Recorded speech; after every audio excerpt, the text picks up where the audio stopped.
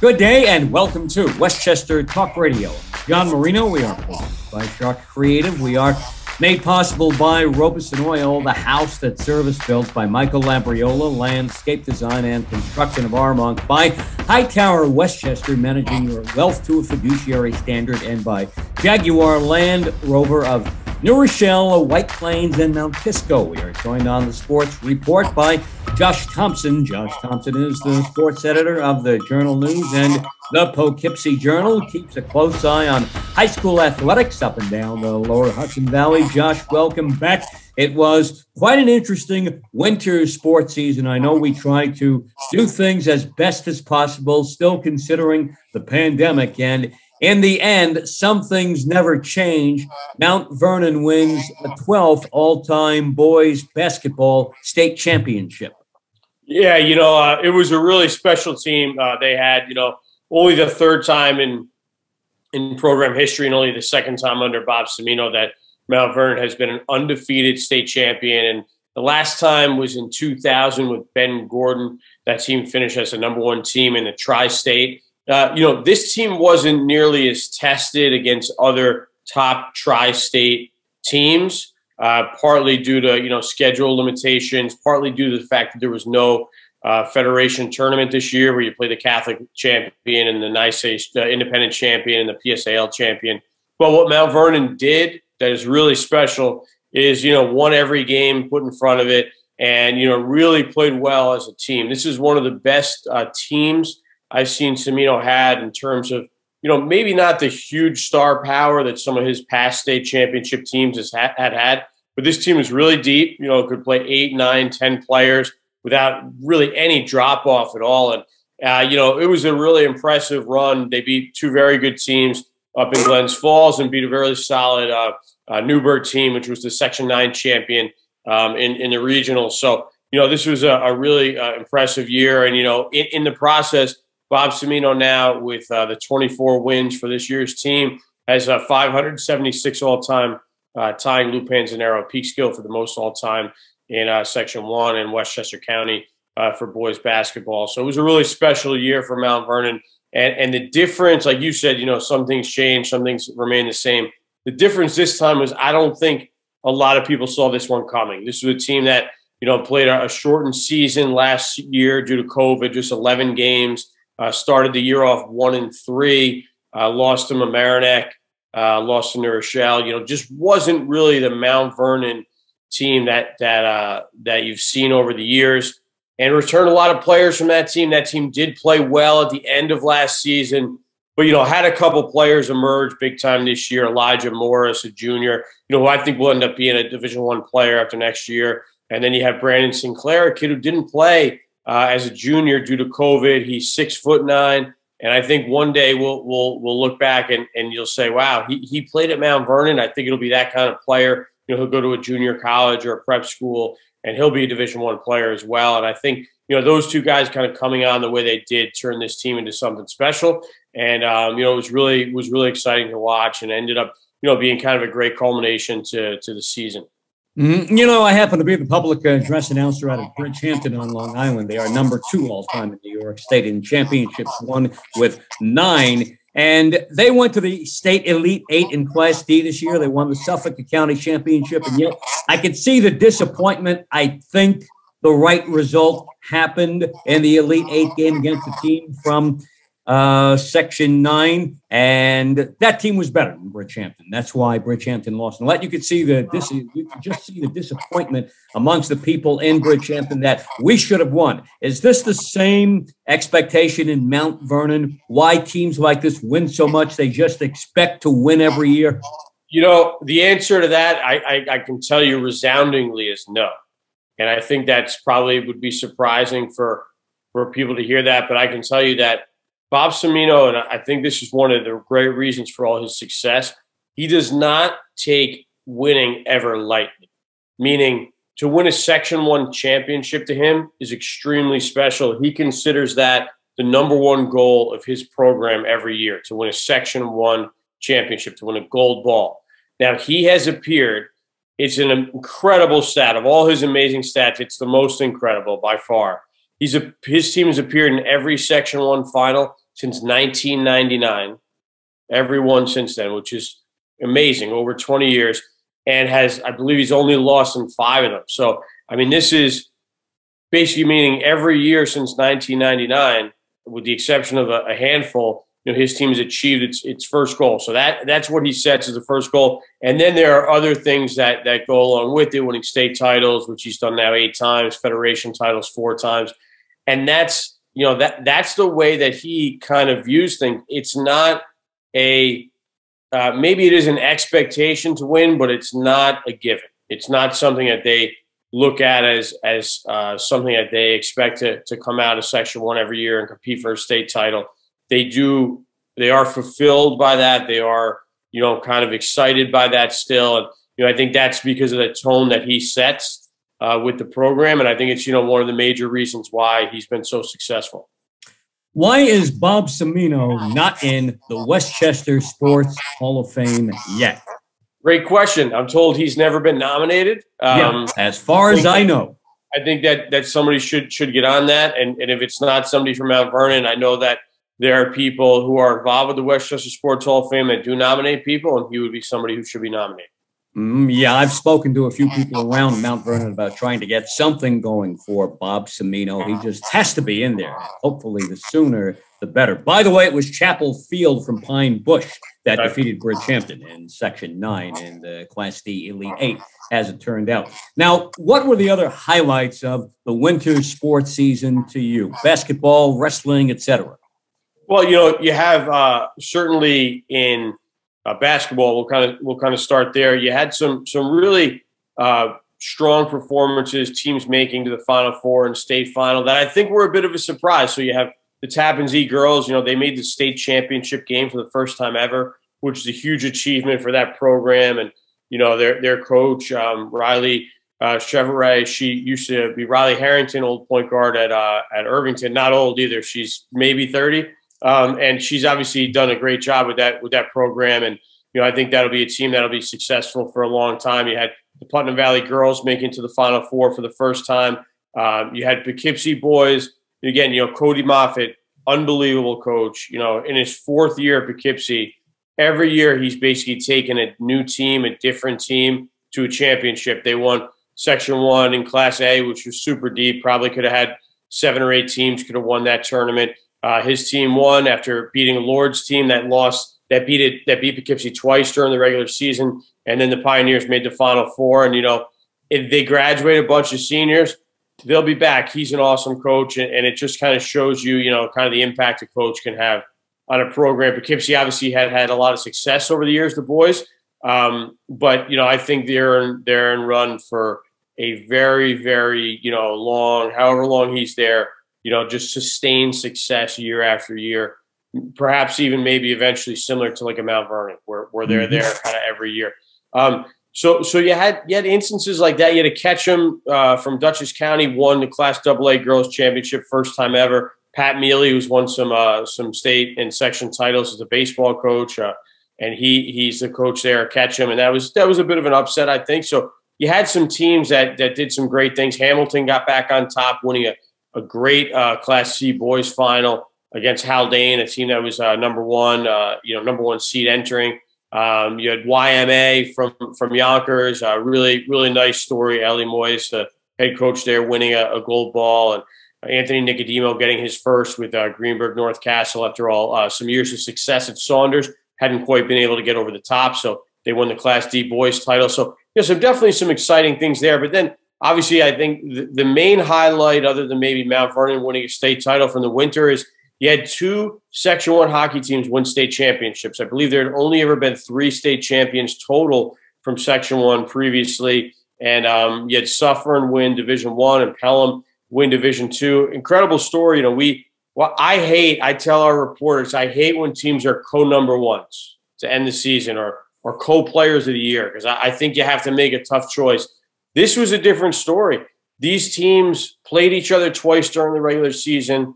I think Suffern was the favorite, but Pelham earned a split, won one of those games. I believe the game was in Muncie, in Rockland. And then they both go on to win state championships in pretty thrilling fashion. Pelham in overtime. I think that to me is, when you look at the sports season as a whole, has to be the number one highlight. It kind of shows something that's been happening, which is hockey has been taking a really strong foothold over the course of the last decade or two in this region. And I think, now with those teams being number one in the state in their divisions and winning state titles, to me, that kind of stands out the most from the winter. Yeah, Suffern and the program they've had and the program that Mike Schiaparelli has had over at Mamaroneck for a long time on the ice has really gotten hockey into the forefront, not as much as basketball, but high up on the rungs of interest throughout Section 1, throughout the Lower Hudson Valley over the last decade, 15 years or so, like you said. Bronxville basketball, boys basketball, and they won Class B. I saw them on tape. I forgot to mention them, John. I saw them on tape a couple of times, and I watched full games on tape, and I say to myself, what am I looking at here? Because I see them live and in person, and it looks like a totally different team in person on the court as to what you see on tape, at least to me. And that's not usually the case. Shows you how good they are and how deceptive of a team they were, too. Well, I have to give their coach and their players a lot of credit for that. And the reason is, Bobby Russo, he's a Stepinac guy. He had been the varsity B coach at Stepinac. And, I'd kind of known him before he got the job at Bronxville. I'd known his father, Ralph Russo, for a long time because he was a former assistant coach over at Stepinac. And, I know the guy who we used to coach with very well, Tim Philp, who's now at Cardinal Hayes. And, so I've known the Russo family for a long time, and they're easy people to root for. They're very nice people. They do things for the right reason. But I have to say, from a coaching standpoint, this is pretty impressive because I feel like the last few years with the current team he had now, they had a little more maybe skill than this year's team and played a little different style. This year's team, and this is what you have to do. This is the difference between coaching at a Catholic or private school and coaching at a public school. When you coach at a public school, you coach the players who walk through the door. And this year's Bronxville team had some big physical players, headlined by their star player, Chris Kelty, 1,000-point scorer. He's a football, basketball player who could go to play either in college. And then Connor O'Neill, who this was his first year on the basketball court, but he's a guy who's going to Georgetown to play football. A very talented football player. He was a Class B co-player of the year in football. And he kind of came in and, again, to the Russo's credit, embraced a totally different role, never shot the ball, but he kind of played a real bruising style. And I think with those guys up front and some really good guard play, Finn Ruhanen played a great championship game. Tim McGrath, played great in the playoffs, had some big games. I think he had a game where he had 6 3-pointers or 5 3-pointers against Rondout Valley in regionals. And he had a great championship game as well. So these are guys who were skilled and could play well, but they were kind of up in your face, creating steals, especially Finn Ruhanen, and that kind of fit in well with the style that they were playing. But it was a little bit of a different style than some of the Bronxville teams that have been successful since Russo came in and kind of took that program to a different level. And lo and behold, it resulted in the first championship for the program in 40 years. And frankly, going to the championship game against Briarcliff, I think that was a 50-50 toss-up game. Briarcliff had a 50-50 toss-up game against Hastings in the semifinals. I think all three of those teams, any of them could have won it. Bronxville had a tough semifinal game against a very good Edgemont team, who I think know pretty well, and had a good team, and that was a close game. That was a very close game. So this was not a Bronxville team that was heads and shoulders above its competition, but when the time came, played great games, and especially in that championship game, this was a team that really took it to Briarcliff, which had been right there, I think, throughout the regular season. So that was impressive. Then won its regional game, and then almost beat a very good Friends Academy team in the regional final. So, absolute, credit to Russo. I know that it's one of those years where if I think Semino hadn't done what he had done, he would have had a great chance to be our coach of the year, because it was that kind of season for Bobby Russo and Bronxville. And, they deserve a lot of credit for, like I said, kind of changing the way the team played and just being as successful or even more successful, which is really impressive. And that's what the best coaches do. They adapt to what they have as opposed to saying, you play my style or you can't play here. That's right. And, that's something that we've seen from Mount Vernon over the years, where they actually have had some teams that were bigger and maybe not as quick as usual. And then this year's team was more of the quick variety, a bunch of guards who could play, and they played a different style. They were playing half court, man to man, pretty much all game long, up in people's faces.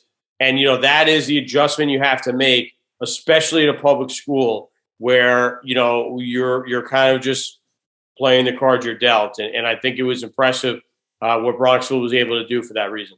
And by the way, my friends at Bridgehampton always say to me a few times per year, they say, number one, say hi to our old friends at Alexander Hamilton. And you talked about their return to prominence of Hamilton. We miss them. And two, when will basketball be back at the County Center in White Plains? Because when we go to scout, we know our way to White Plains.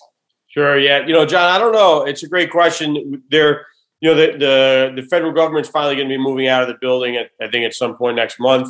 So that certainly will help. Then it's just going to be depend on when they can get the building back online. I've been told that it's going to be a lot of months, many months, and costs a lot of money. There's some damage that was done, when they turned the building into a makeshift hospital. Back in 2020. Just holes being, punctured in the ceiling and the walls to run water lines, gas lines, and things like that. Things you need to run a hospital. And I think that's going to take a good amount of time and money. There will probably be some question at first about who's going to pay for that, I would think. Right.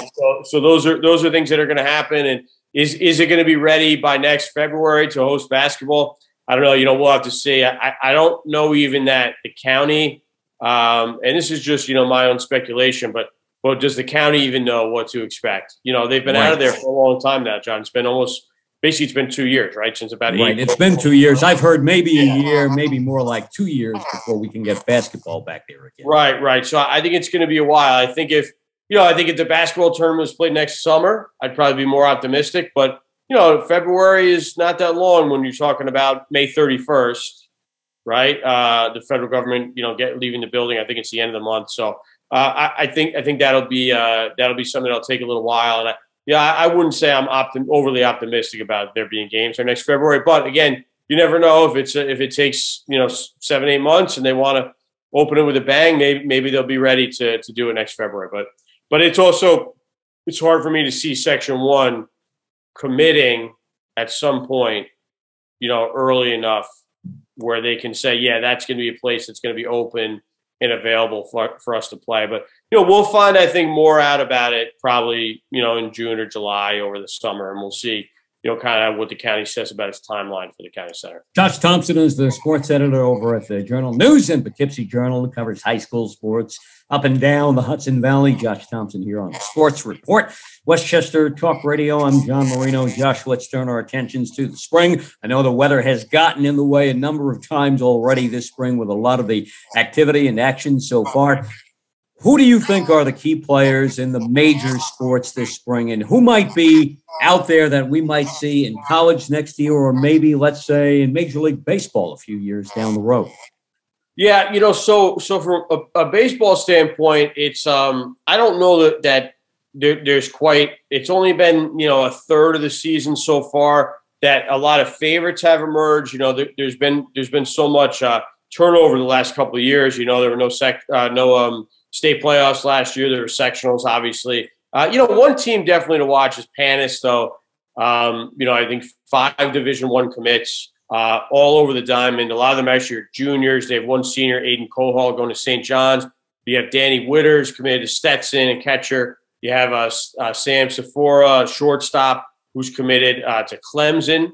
Obviously a baseball power there. You have Tony Humphrey, who transferred from Iona Prep back home to Panis. He's committed to Boston College. Right. And then obviously the last one I'm mentioning is maybe in terms of colleges, the lowest level commit, but making probably the biggest impact because he's an ace pitcher. And that's Jackson DiLorenzo, who's committed to East Carolina. He's a junior.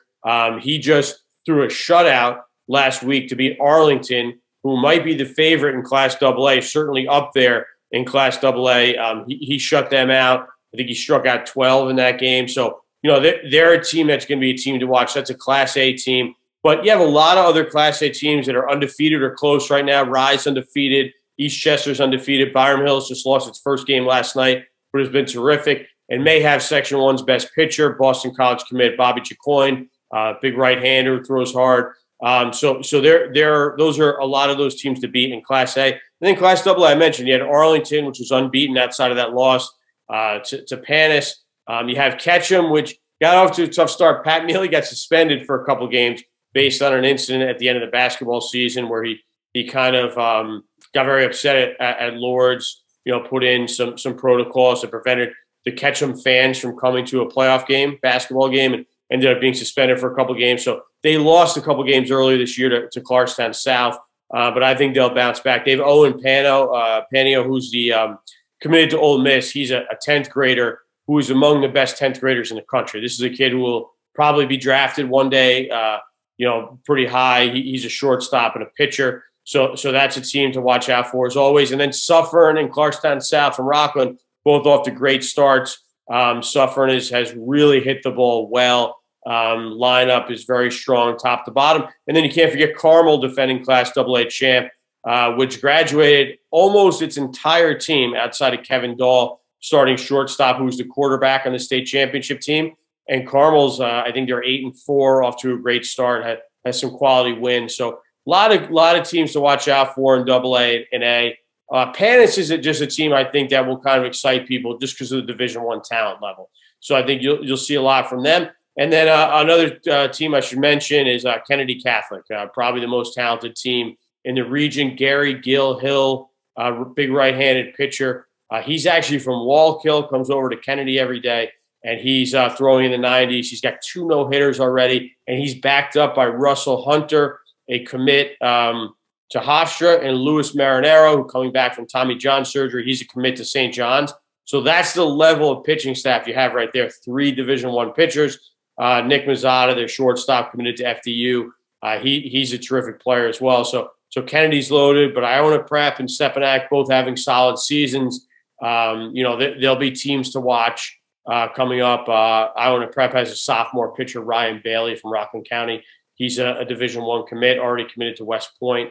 They also have Peter Fasiglione, shortstop, committed to Notre Dame. Jimmy Keenan, a catcher and first baseman, and really just a power hitter who's committed to St. John's. So always a loaded roster at Iona Prep. And, so Iona and Stepinac will be teams to watch in the Catholic League this year. So I think there's a lot of baseball talent out there right now. So if you like good pitching, good catchers in particular, there's a lot of people out there to watch. I just totally forgot Adam Agresti, a junior catcher at Kennedy. He might be the best position player of them all right now. So he's committed to St. John's also. So there's just a lot of baseball talent out there in the region right now. And Kennedy, always a top team every year.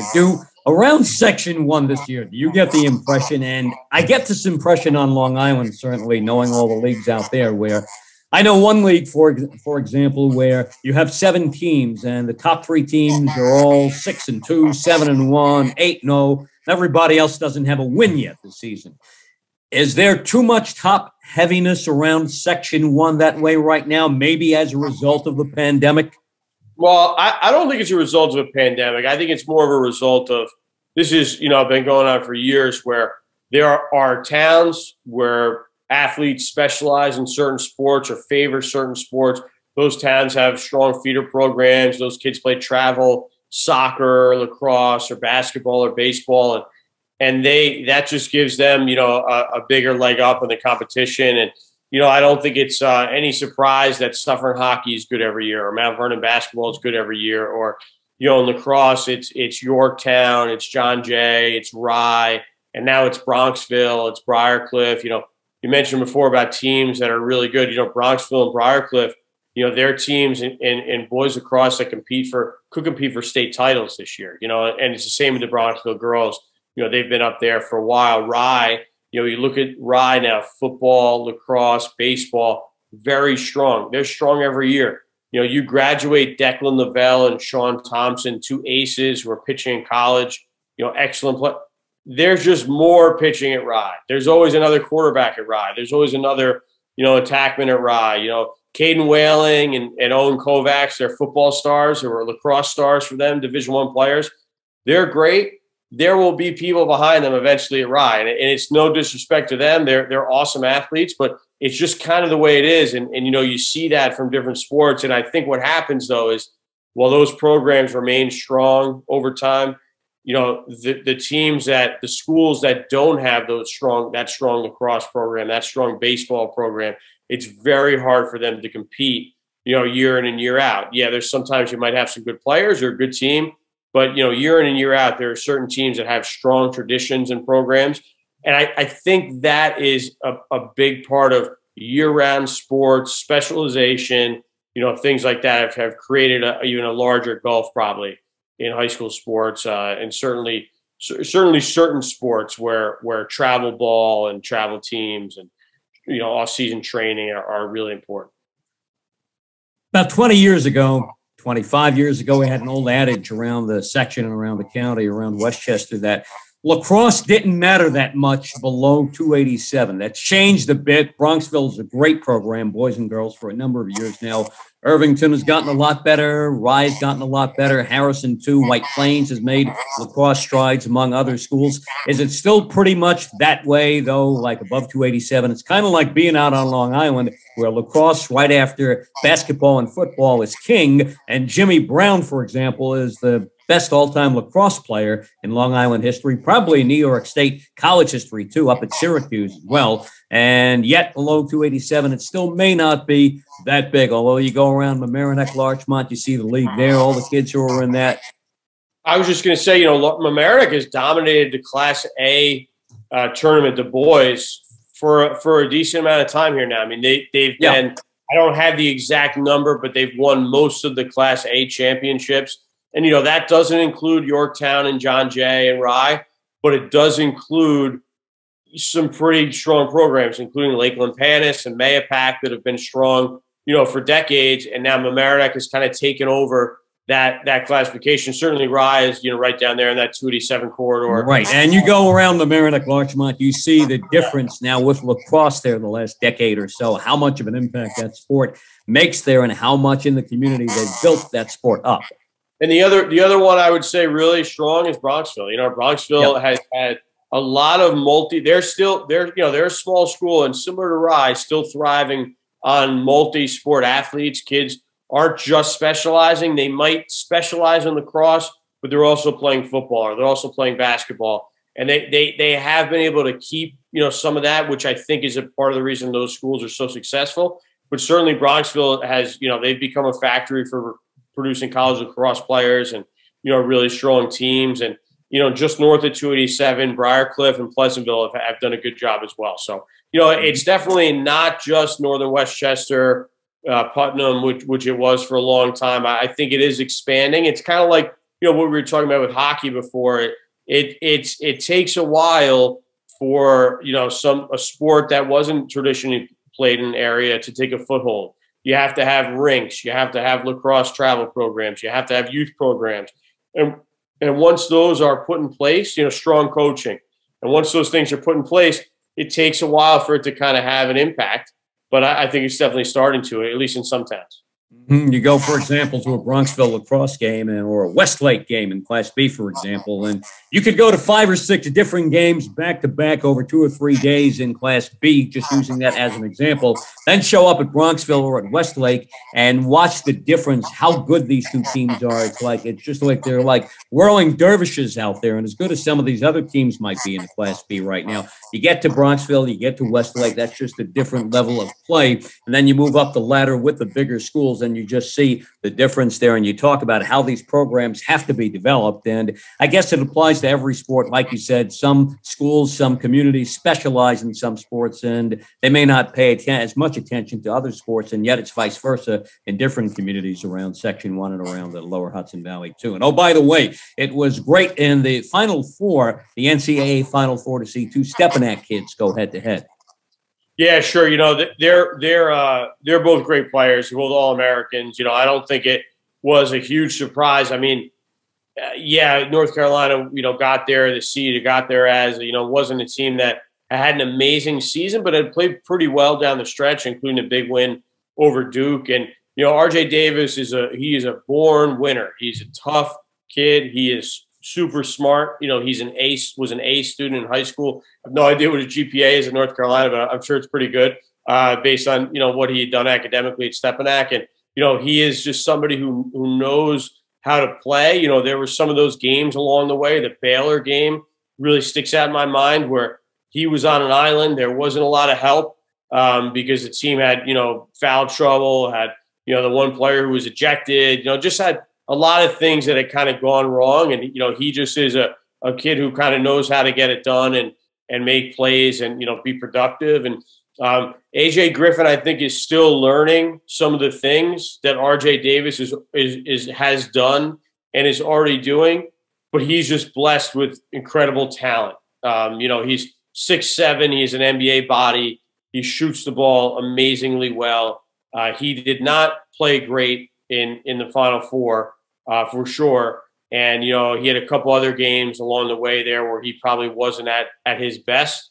But he's a guy who at the next level is going to be a rotation player in the NBA. Is he going to be a star? I think that kind of is up to him. I think sometimes, though, people forget he's 18 years old. Chet Holmgren, for example, is 20 years old. Right. So it's a different – AJ turned 18 years old last August. So he's very young. He's a lot younger than – he'll probably be one of the youngest players in the NBA draft this year. I assume he's going to go out. I'm not making any predictions, but I assume he's going to go pro. He's projected to be a lottery pick. Financially, it just wouldn't make sense for him to come back, certainly with his injury history. But he's just a guy with incredible amount of talent. He found a role there this year. He stayed healthy, John. That was the most important thing. He hasn't played much the last 3 years. He did not play a lot of games as a sophomore, junior, and senior. Did not play at all as a senior. Junior and sophomore year, he played fewer than 50% of the games that Stepinac played. Had ankle problems, and there were just a lot of issues and knee problems that he had to endure. And it was great to see him stay on the court. And I think it was just natural. As soon as he got on the court, it was natural that he was going to play better. And just like I think that whether he stays at Duke or goes to the NBA, like I said, I assume he's going to go to the NBA. It's hard for me to believe if he stays healthy that he's not going to continue to get better. I do think, though, that what the tournament, said to me is, maybe RJ Davis is going to be an NBA player one day too. I mean, here's a guy who was playing off the ball basically for a year and a half, and Caleb Love was on the ball, a 5-star recruit, top 10 player, McDonald's All-American, came in with more hype than RJ did certainly. He kind of had the ball for a year and a half. But when it switched over and it became kind of RJ's team to run the offense, he showed what he could do, and they went to another level. And, he's certainly going to have to do that if he wants to play in the NBA at 6 feet, 175 pounds, maybe. He's going to have to do that. But I think that, he's coming back next year to North Carolina. But I think he certainly opened up some eyes, and I'm sure he'll get some looks. And, he'll need a great year next year to kind of to kind of follow up on that, but they have a lot of players coming back, so it'll be fun to see both those guys. It was great to see them in the Final Four. It'll be a lot of fun to see what those guys can do going forward now, because I think there's a lot of reason to be excited for both of them. Will Gonzaga's Holmgren be the top pick overall? I don't know if I would pick him number one. I agree with you on that. I like Paolo Banchero from Duke. Holmgren's body scares me. He looks like Kevin Durant, but there's only one Kevin Durant. Right. And so I think that while his skills are really impressive, I think when you look at his results against quality competition this year, against ranked teams, and I don't know that he had that many great games. And he certainly was struggling against Jalen Duran from Memphis, who's, probably a fellow lottery pick this year, but is a big, strong kid. And, physically he struggled to get quality shots off against him and to score. So, and then you kind of look at the way the NBA is headed with, big guys who can handle the ball and make plays. And Holmgren has some of that, but I think Banchero probably has more of it and, is a little more versatile. And, a lot of 7-footers get played off the floor now in the NBA, especially in the playoffs. So it'd be interesting to see what happens there. It could just depend on who gets the first pick, though, what the fit is. And, I certainly think if you're Detroit, you'd probably take Chet Holmgren over Banchero, because Banchero and Cade Cunningham have some similarities. So, but we'll see what happens. It'll be very fascinating, I think, to see all those guys and how they progress. I think it's a lot different than it was 20 years ago because you see such little of these guys in college, maybe 30 games, and maybe 10 of those games are against good teams. I mean, how many times did Chet Holmgren play against, guys who weren't going to be accountants in a couple of years? So he doesn't play Kansas or Kentucky every night, for example. And that's no insult to Pepperdine or Portland but those guys are great athletes. But it's these guys only go head to head against other top players a handful of times. Now I know scouts see them in AAU and USA basketball camp, which AJ Griffin was a part of a couple of years ago, and I know they get a good look at them that way. But certainly you don't get as many opportunities, and they don't get as many opportunities to showcase themselves. And it's a good thing and a bad thing. It's good for some of them because you can make a lot of money based on your potential without having to really prove it too much. I don't think against top guys. But for teams, it's got to be scary. You end up only got to base what you're going to do on a handful of games against fellow NBA caliber talent. So. And I know while we have you here too, the Jets and Giants, round one. What do you think they'll both do? They both have 2 picks. They can't get these wrong. They have so many needs, both teams. I mean, the Giants have such a long way to go. So they're in cap purgatory. They have so many needs. I've seen people talk about them maybe even trading some of their picks and getting more picks. Might not be a bad idea. They're sending guys out who are good players. Some of the only good players they have, because they can't afford to keep all of them. And right. Bradbury's next, I guess. Bradbury now. Likely be traded. Yeah. Right. He'll likely be traded. So they have so many things to replace. So I think that's the main thing with them. And I think it's a little different pressure on the Jets because you have, some of the same people in charge. And I think you have, now you're on another new quarterback. He didn't look great. It's kind of time to take the next step. And the Jets actually had money to spend. So I think that, if either team is good this year, it should be the Jets out of those two. But the question is now, is Zach Wilson good, and are they going to be good? And, I think we'll find out. But you can't, things do shift in the NFL. If the schedule lines up right and free agency lines up right, and you hit on a couple picks, you can get good pretty quick. So, Josh Thomson, sports editor, Journal News, Poughkeepsie Journal. We thank you as always here on Westchester Talk Radio, the Sports Report. Talk to you next time around, Josh. Thanks. Hey, Sean. All right, take care. Josh Thomson here, Westchester Talk Radio, produced by Sharc Creative. I'm John Marino, and we are made possible by Robeson Oil, the house that service built by Michael Labriola, landscape design and construction of Armonk, by Hightower Westchester, managing your well to a fiduciary standard, and by Jaguar Land Rover of White Plains, New Rochelle, and Mount Kisco. Catch all of our Westchester, Rockland, Putnam, and Dutchess, Orange, and Fairfield County Talk Radio programming on our YouTube channel, and that is Sharc Creative YouTube, and we have an app now, too. Take it with you anywhere and everywhere you go. Download it at Westchester Talk, courtesy of Sharc Creative.